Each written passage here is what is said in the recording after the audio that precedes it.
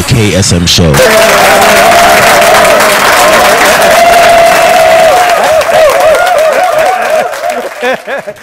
Oh man, it's always good to be here Friday evenings to hang out with you, man. Show some love to yourself. And I'm so excited to have him. I think I had him on some years ago, man, but now he's back, and he's back with vim and vigor, man. He's the only Ghanaian, by the way, the only Ghanaian who has been nominated for a Grammy Award. Show some love for that, man. I'm telling you, when you get nominated for a Grammy Award, it's a big deal. It means you are at the top of your profession.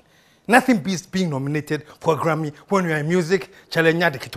So I have the only Ghanaian who's been nominated. But in the meantime, are you ready to receive our Grammy-nominated musician? Yeah. Are you ready? Put your hands together. Show some love for Rocky Dawuni. There you go.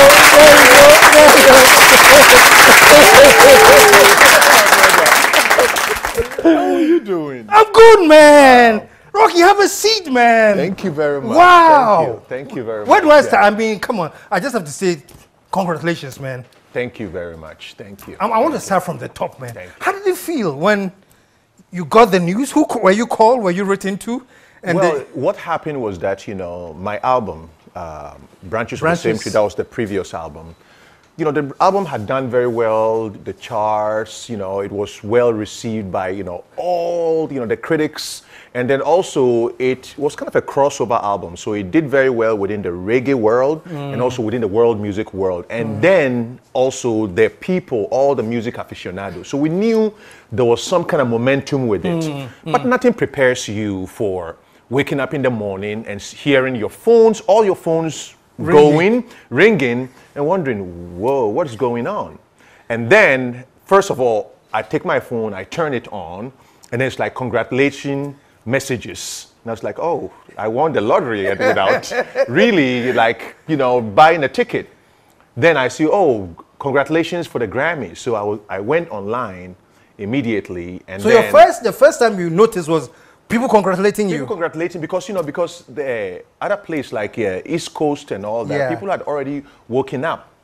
And so the information was already out. Whilst I was in California, so when I woke up, people had already sent me messages. So and then the category too, the reggae category I was only the second African to be nominated within that category. So it was not even an easy category for African albums to be able to to cross over into that sector. So it took a minute for it to sink in. And there was really a sense of gratitude and a sense of also that the journey, the musical journey that started off just as a young kid in Ghana who had a dream. All of a sudden, there was a certain signpost that I could use to say that, okay, this journey had been incredible, but then right now, music aficionados all around the world too agree that it's been incredible. I mean, when I heard about the nomination, I was so excited, and I was telling people, I said, listen, even if I'm not nominated, but I hear that they considered me for nomination, I'll be happy. Exactly. Wow, that's a big freaking deal, man. Yeah, it was, and then the opportunity to right now, have even everywhere I go right now, even within the UN world that I'm in, the music world, within everywhere you go, you're designated, when you go before they announce your name, Grammy-nominated artist, and every country, when I step in there with that, it's already right to the top. There is that respect because they know that peers from around the world have all agreed that there's a certain level of excellence to your craft and everybody respects that standard, So for me too, it's also a testament to the journey of Ghanaian music in general because during, when I was nominated, a lot of the press that I did, I tried to shift the focus from me as a person because I feel that I'm a product of a scene and I'm a product of a journey of certain great artists, who started right here in Ghana because my dream of being a musician was inspired by when I was a little kid, like listening to Nanam Pedus and all the high life music that inspired me. So I can't go all the way and evolve myself to that level without acknowledging that where it started. Where it started. So those were my stepping stones and the steps that, you know, so I see that the Grammy nomination,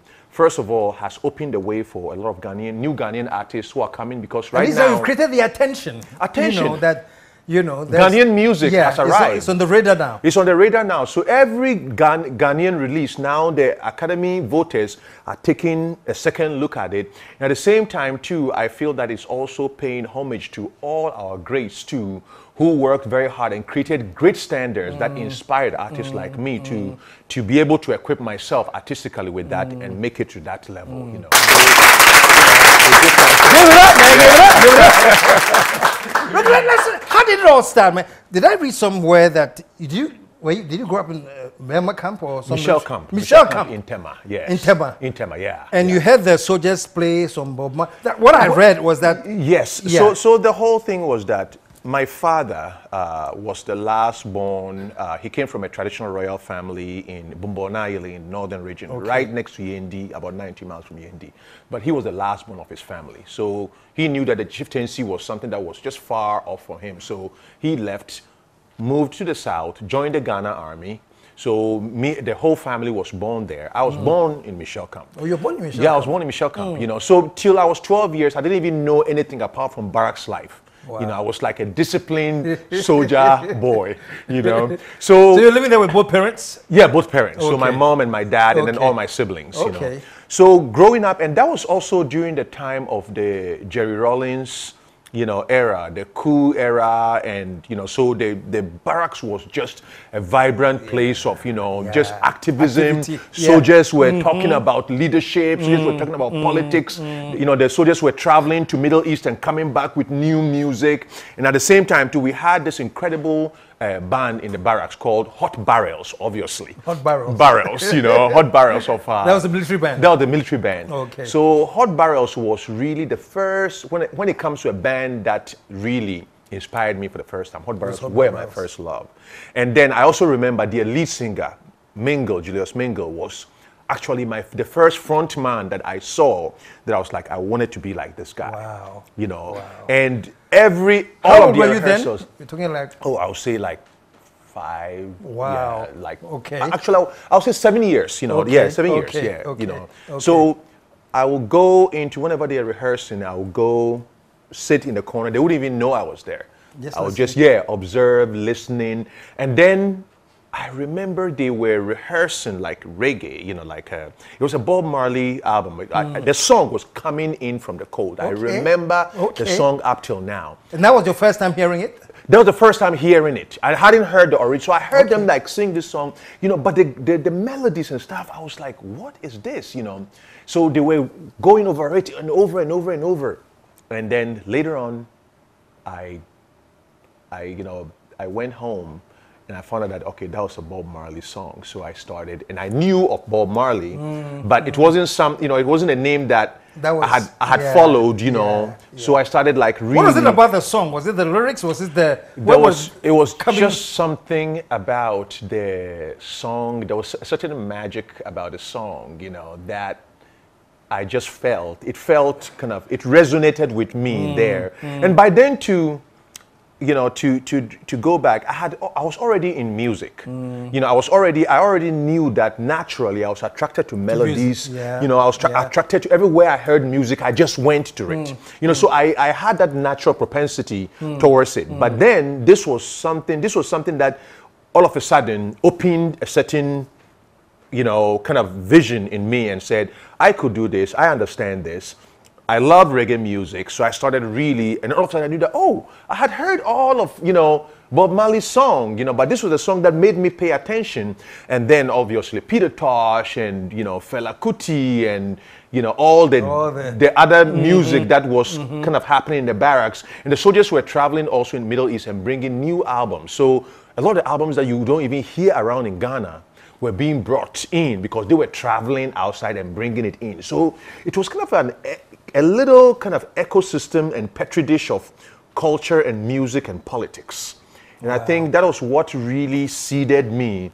And by the time I came out of the barracks, when I went to my first year in secondary school, which was Tamale Secondary. Okay. By the time I left the barracks and went into, real life, I had already kind of formulated a certain character. I was musical, I was into activism, I was into a certain level of political consciousness because of the military's dabbling in politics, the whole environment.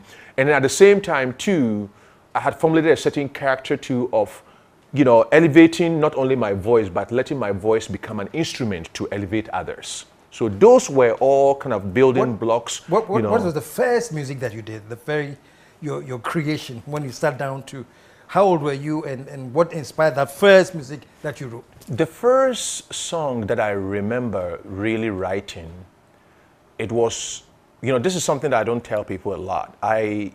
Apart from being interested in music, I was also very interested in religion. So I literally joined every church. I was, in the barracks, I joined the Catholic Church, catechism. Next door to us, there was a soldier who was a Buddhist. So I would join his Buddhist services all the time. And then there was a Presbyterian church. I would go there. My dad's, his family was Muslim. I would dabble in Islam. I bought a Bible, read it from beginning to the end, and I was just into all. So the first... What was causing that? Where do you think that was? It was just this zeal to learn and know and understand the world. And not only understand the world in a little way, but understand its entirety, understand religion, understand because I was seeing and at the barracks too, you had all the tribes too there. So there was every tribe was there. So I was learning the language from every tribe, the cultures, and the Nzima, you find the Nzima soldier, you find the Dagomba soldier, you find the Sisala soldier, you find the Gan soldier. Everybody was there, and all the children were all our friends. So there was like a world of multicultural, multi-religious, musical, politics and everything. And you were absorbing every aspect of it. All of it. And I was curious too. So I wasn't only absorbing it as a passive, person absorbing it. I was absorbing it and actively trying to figure out, ask questions, reading the Bible, and then I didn't read the Bhagavad Gita till I was in secondary school when my religious teacher, one day whilst he was teaching, we were having like a class, and he mentioned that, he even has a copy of the Bhagavad Gita, which is the Indian holy book. The following day I was at his house to get a copy, and he's like, and he handed it to me, and I went and read it, because I didn't want the interpretation of any kind of religion to be from another voice, because most of the time people who don't understand things condemn it because they don't understand it. Exactly. And I felt that if I wanted to be the kind of musician, the kind of personality that I envisioned myself being, I knew there was a preparation period. Deep. And I was using that time to learn and equip myself with. So even, recently I did a big concert in India. And we played the Nehru Stadium, actually. Wow. And that concert was also dedicated to the Lord Shiva. And a lot of the Indian press were, when they came to speak to me and I started talking, and they found like my deep knowledge of their culture, a lot of people were very, very surprised. I mean, I was in India 5 times last year, touring and playing concert and collaborating with a lot of top musicians over there, So that has come to really serve me very well. I have a very deep understanding of Islam because my family, my father was Muslim, my mom was Christian, and everybody else took their own path in our family. Everybody passed their own way, And my parents were that comfortable to allow you to explore. Yeah, to explore, to be whatever you wanted to be. Because if we perceive God as creating man in his own image, then every manifestation of God is valid. And it doesn't, if you take a plant, a flower, and you have one species, by the time you admire that species, you find that there's many different styles of that same flower spread all around, So I think that in nature even we find the nature of God because it's all a reflection. So I try to let that lead me. I think that pluralistic perception of the world has served me very well, and also to this day where I've been fortunate to also collaborate with organizations like the United Nations and be a UN ambassador and worked in all these levels of, collaborating with world leaders. And, so it's really served me very well. And I think all those early ages of preparing, I never even knew the value till right now that, it's really serving me. That's intense, man. That's intense. And so I'll go back. So I was asking about the first time you wrote anything down. Yeah. Yes. So after all this, and I remember we used to go to the Catholic Church in Tema. So I joined, I was like doing the catechism stuff, so they will come every day. The military bus truck will take us from Sundays and then take us to Tema for the service and bring us back. So whilst I was there, I was like watching the choir, sing and all that.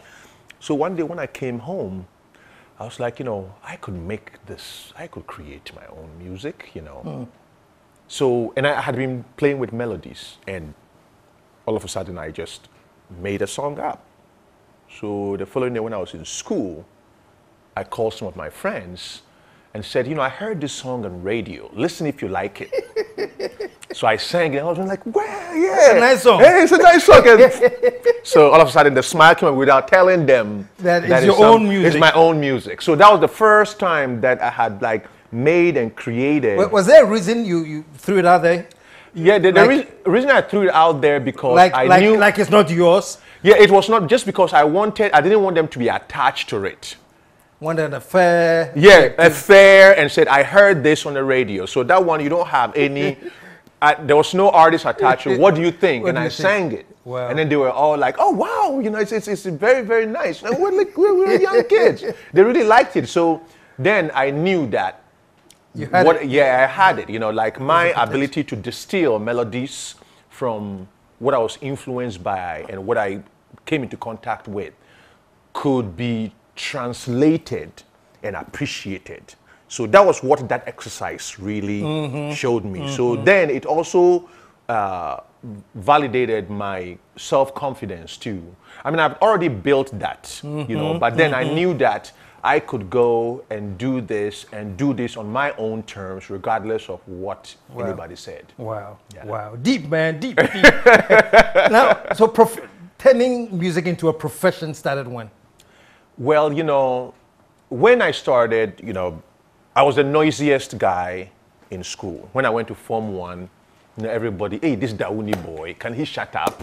In my dormitory, me and my friends who were into music, we used tins and stuff and we start playing, and it was like the liveliest. Yeah. So in the evening after classes, people will come there because we'll be making up songs, singing covers and dancing. So it was kind of, and it was always in my mind. So at that time, me and my friends, my main vision was that I was going to finish Form 5 and I'll start my musical career. So once I was in Tamale, and then after Form 5, I qualified for 6th Form. The funds were not there. I wanted to buy my first guitar. I did not find a first guitar, money to buy my first guitar. So afterwards, I moved back home, and by then my father had moved to Koforidua, from the army to Koforidua. So Koforidua was the base. So in Koforidua, I went to New Jobbing Secondary Commercial for my 6th Form. So whilst in New Jobbing, same thing, I brought the same thing there. Everybody loved, my place, will be singing. So I started even tagging all the walls, Rocky Dawuni and the Rhythm Ravers, because that was my image of what my band was called. Rhythm Ravers. Yes. And even when a few years ago, when I went, I was looking on the wall, I went and found one. Really? In the corner somewhere, and I ran away. I was like, hey, Charlie, I'm going to paint you now.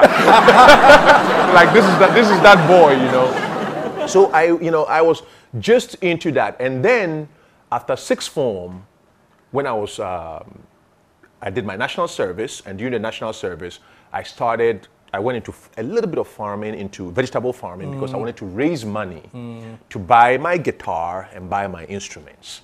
So this farm in Koforidua was, it was very successful. I was supplying cabbage and, to all the hotels there. Really? And actually, not to even say it, but the guy that I was also working with a lot, who was also next door neighbor, was Dr.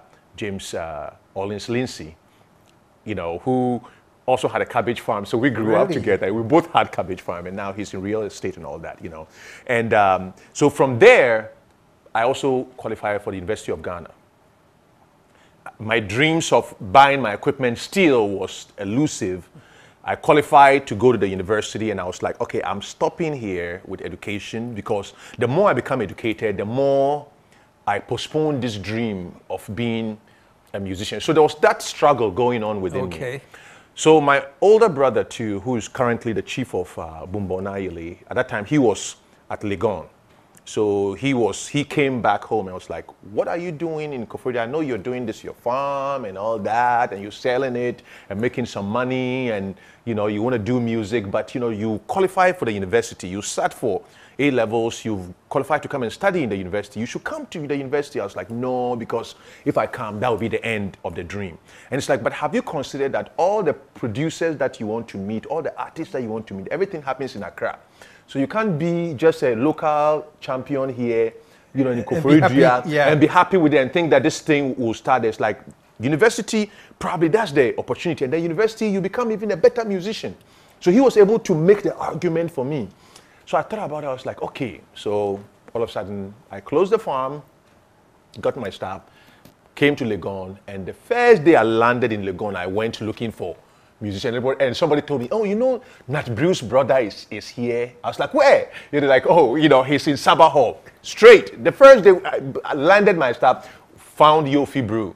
You know, Yofi Brew, I was like, oh, you know, I want to meet your brother, you know. And Yofi's like, oh, you know, I'm a singer too. And, you know, so we started like chatting, and then we found Kafui Day was also at that time, you know, they're gone, you know, so. It's getting exciting, but I'm going to take a commercial break. So hold it right there. When we come back, we're going to continue from where we are living. Exactly. Stick around, folks. We'll be right back.